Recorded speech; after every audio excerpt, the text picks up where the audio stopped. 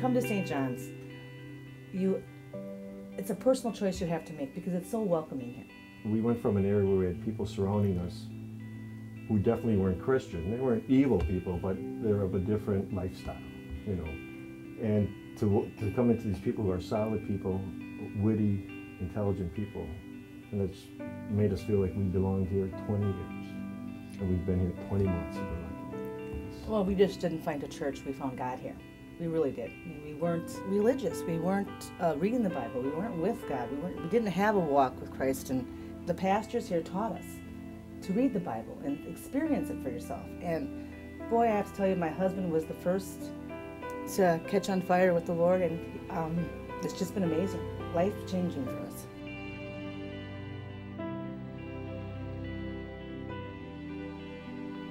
Now we wake up as Christians and reading the Bible, we wake up and just see how blessed we are with everything and how we're different parents. I mean, of course we love our children, but we love them in a different way now. We embrace them. I cherish every moment.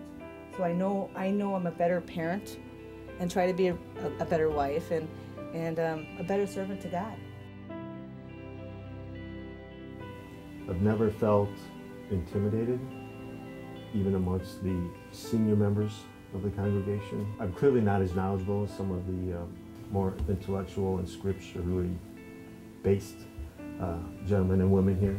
I am in the church choir. Never thought in a million years that I would ever say, oh, I'm in the church choir. Now, I find the more I'm involved in St. John's, the more joy I am, the more the joy is in my life. And it's not anything that's given to me. It's just the relationships you have. They're amazing. They really show us the joy of God, the joy of having a community.